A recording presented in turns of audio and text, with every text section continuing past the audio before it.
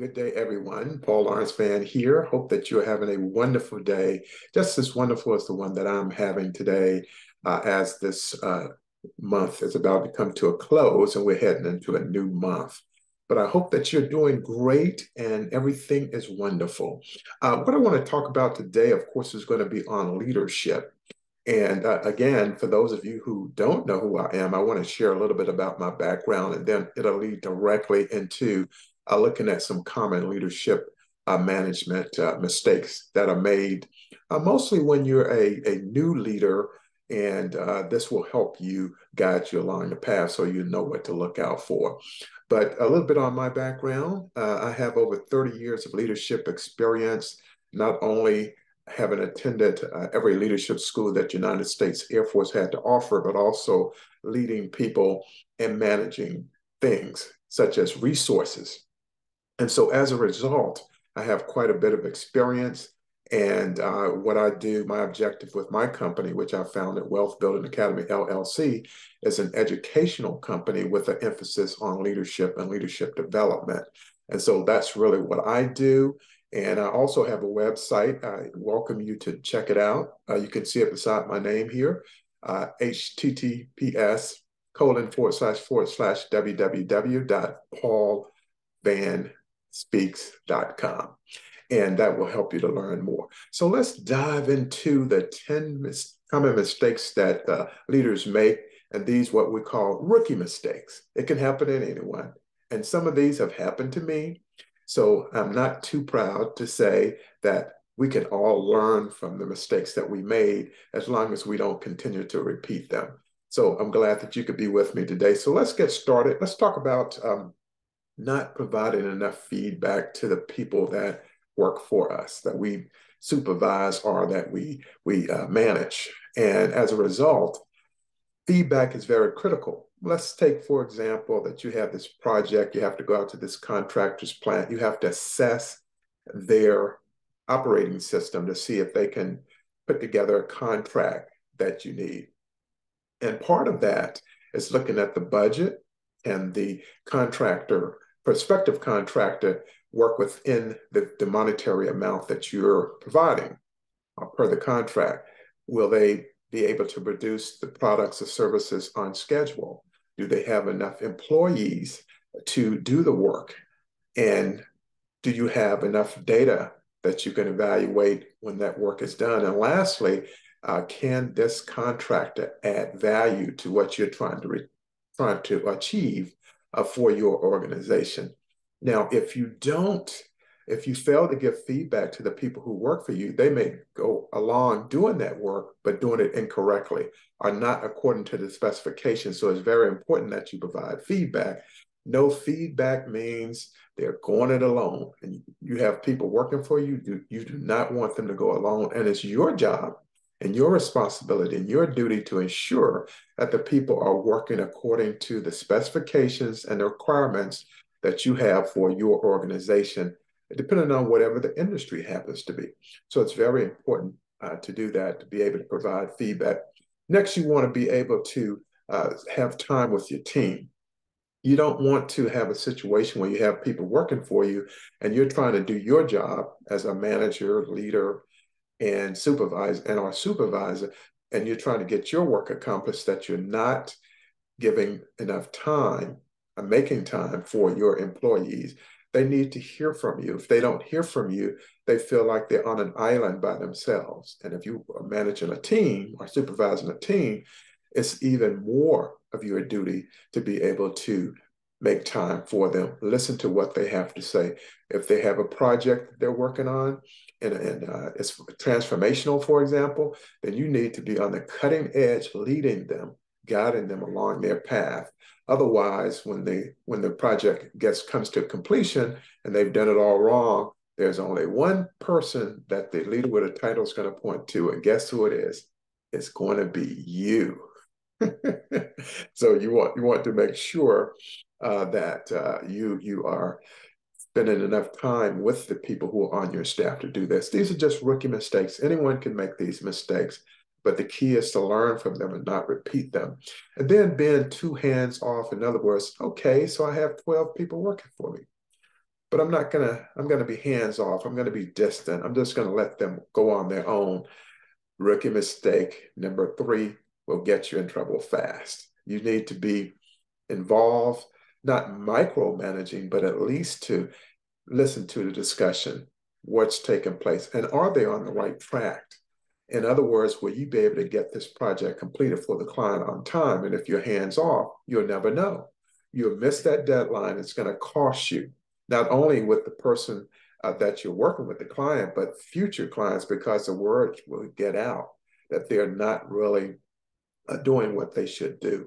And then another problem new leaders have is that they are too friendly. In other words, everyone wants to be liked. There's nothing wrong with being liked. But when you have a job to do, you don't want to be overly friendly. In other words, a lot of times if you're overly friendly, which most employees are not used to, they will take advantage of that and they will take you for granted. And so you don't want that to happen. And I remember a time that I was working, and I believe I was in the Pentagon, and we had a really nice boss, very friendly, but we had to kind of pull him in and say, hey, look, you don't have to try to be friendly with us. We like you, but we want you to lead us. And so you'll need this for people. And at the time, we were doing some legislative work, working with Congress. And so it's big business. It's things you have to take care of because there's so many constituents that are involved with that representative or the senator. And you want to make sure you have everything correct. And yes, there's going to be times where you have to give people bad news. Well, I think it's okay to give people, they may consider it to be bad news, but it's news and information they need to help them make a better decision. And so you don't want to be too friendly where you're afraid to take this information to the people and they're not able to get the job done for you. So that's something to be concerned with. And then the next one is that you have to be in that position where you don't fail to define the goals. The goals are very important because you're trying to increase your business performance. And so when you set these goals, you have to set them such that they're achievable. So a lot of times you'll need SMART goals. And in having these SMART goals, you're going to do things in a very systematic approach. But you have to define what the goals are. People can't follow goals if they're not defined because they'll make up their own and it won't be their fault. As in the leadership position, it was incumbent upon you to ensure that the goals are well understood, there's clarity, and people can work towards the goal. And besides, if you set these goals, you know they're achievable. It just comes down to if you could have the right people in the right jobs to do the work within the schedule and for the purpose that it's for. And then another one is misunderstanding motivation. You know, oftentimes people think, okay, so they're making six figures for this job, so that's really all they want, but that's not really all they want.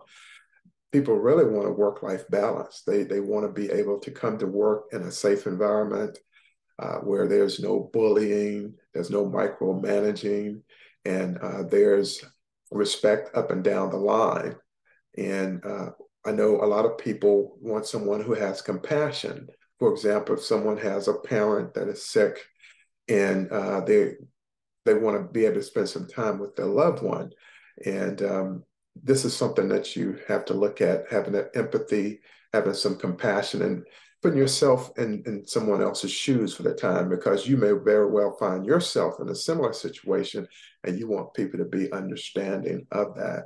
And I can recall when I was working for an organization and my mother got sick. In fact, she was on life support. I received a call from her doctor and I left my office and they told me, do not come back until your mom is okay. And so I stayed in that, slept by my mom's bedside for 30 days. And I helped the nurses out and I did what I could. And even though she was in a coma, I could still help in my own way. And because I had other siblings and they were working, so I took that burden off of them in terms of having to negotiate their time from work and et cetera. And then I came home for one weekend. I went back. My mom passed away. But had I not had an organization that understood this, it would have been very traumatic for me. And to be with her when she transitioned was very important for me because I knew that she would not have want to be alone when that happened. And so this is something that we want to ensure that we do. And knowing the motivation of people, they may want to have this hybrid workplace where they work in the office a certain number of days and they work from home. So it gives them that flexibility, especially if they have young children that are not school age yet. And so it's something, and these are mistakes that a new person would have. And they might think, well, that person just wants some time off. They have a reason for being off. And the better you understand this, you have to look at yourself. If you find yourself in a similar position, you want that help too. The next thing is when we rush in the recruitment, we have a big project coming up, and all of a sudden we don't have enough people to accomplish the work. Well, it's probably better to operate lean until you can get a qualified person with the experience, the education, the training, who have done the work that you need completed. They've done that type of work before. And it's very important that you don't rush a hire because you want to try to bring in the best talent that you can, but sometimes that doesn't work out because it's very competitive nowadays, especially in this post-pandemic environment. And so as a result, you may not be getting the best person that you're recruiting, but you'll need time to get them trained up, have them go through some immediate training, have them meet everyone within the organization, help them to understand what their role is, and then if they're a good fit for the organization as well, we have to also consider that. And so it's important that we don't hurry that recruitment, even though it's a very competitive workforce nowadays. The next item that I want to talk about is not walking the walk. You as a leader, you have to lead by example. If you find yourself taking personal calls or you're arguing with someone on the phone or you're not getting along, see, as a leader, you're really a role model. And as a role model, you can't find yourself out here getting a DWI, driving while under the influence, and you can't be in a situation where you're actually fighting someone or arguing with someone in the workplace. And so as a role model, you have to set the example because if you do things that are not normal, your employees are going to do the same thing because the first thing they're going to say is, well, my supervisor did it, my manager did it, my leader with the title, he or she did it. And so you have to really be cognizant of what you're doing at all times. And then another problem, especially for new leaders, is they forget to delegate. So they're not delegating the way that they should. And so this is a major weakness because you're in a position, and even if you're a manager or supervisor, you still have a leadership role, just like an employee has a leadership role to be able to have high productivity, get to work on time, being able to be on a team and have that ability to work with other people, good communications, on and on. And so it's very important that you be able to delegate. If you're not delegating, then you're not leading, and people want you to lead them. And it's important that you do so. And last, misunderstanding your role as a leader. Because when a leader, a person is in charge and they really don't know what their job responsibilities are, and if they don't know what they are, it's because they haven't asked, or they haven't asked for the job description, or what the policies call for, what the company standards are. So there's no reason not to understand what your role is in a leadership position. The only thing you have to do is to ask, and people will tell you. In fact, they'll give you more information than you ever wanted.